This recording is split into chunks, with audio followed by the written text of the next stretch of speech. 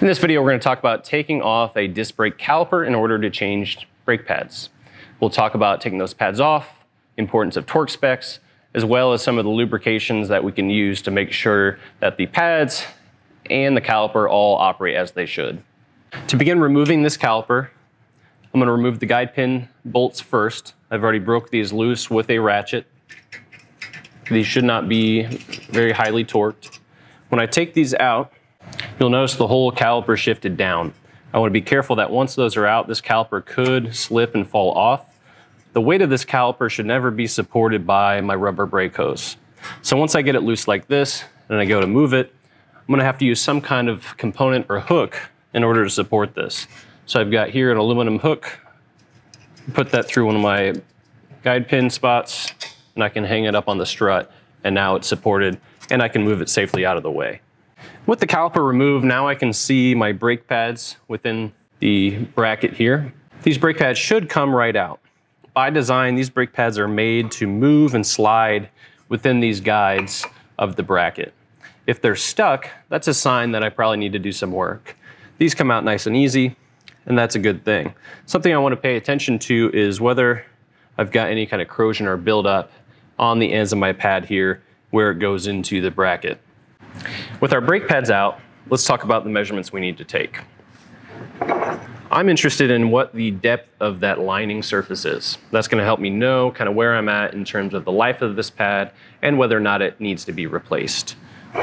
A good tool to use to measure brake lining thickness is a dial caliper tool like this.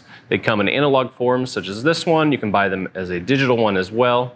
A lot of options that exist. Most of these will measure 3 different types of measurements. I can do an internal dimension with this end here, an external dimension down here, as well as a depth measurement here at the end. That's the one that we're going to use to look at our brake lining. To make that measurement, I'm going to take my pad and look for where the backing plate is, and I can make contact with the brake lining. I want to make sure that it represents the total thickness of the lining, or I want to look at the smallest spot. I get lined up with that, push down until I make contact, and see there, I've made contact with the lining surface.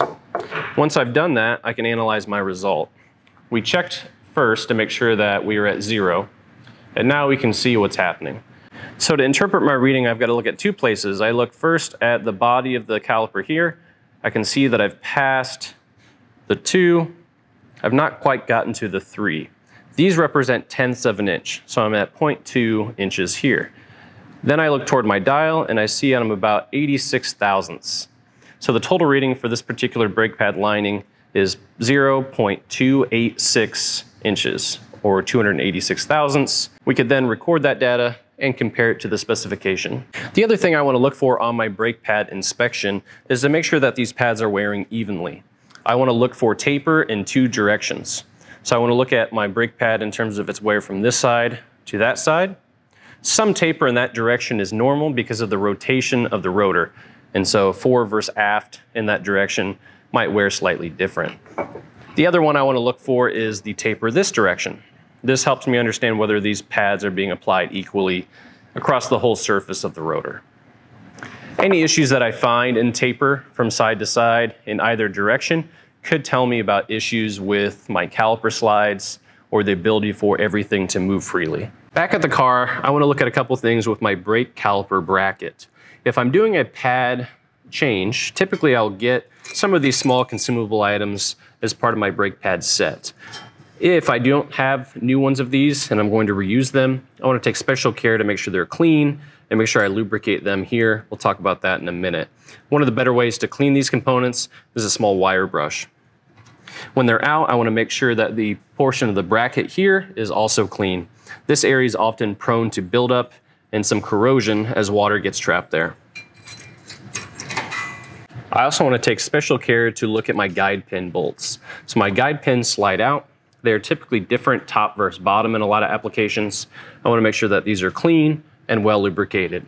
If they have a dust boot, I want to make sure that dust boot's in good shape as well.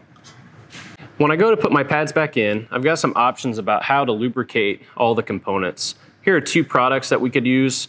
This one by Sierra C is made specifically for brake and calipers. They label it as a grease. The other one that I can use that's pretty universal is a Sil Glide or silicone lubricant like this one that's made for a variety of applications. When I go to reinstall these pads, I want to lubricate some points of contact. The points of contact at the end of each pad right here are designed to slide within the caliper bracket. I want to make sure I lubricate these so that this can move freely. To do that, I'm just going to take a little bit of my Sil Glide and apply it to all three ends of that pad.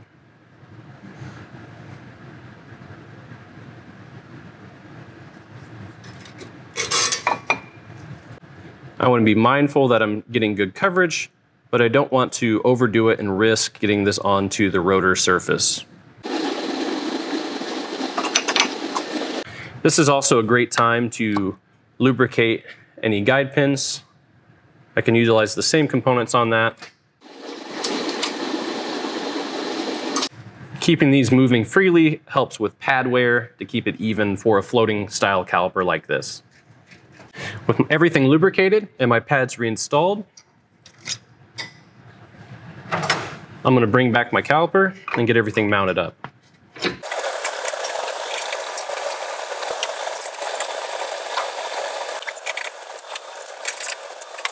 It's important to make sure that we torque all brake components.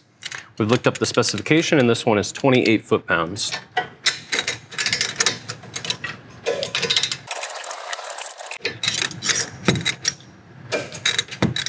That's it for our video. Just a quick and easy brake pad change. You get familiar with some of the components, get familiar with the lubricated areas, as well as putting everything back properly with a final torque.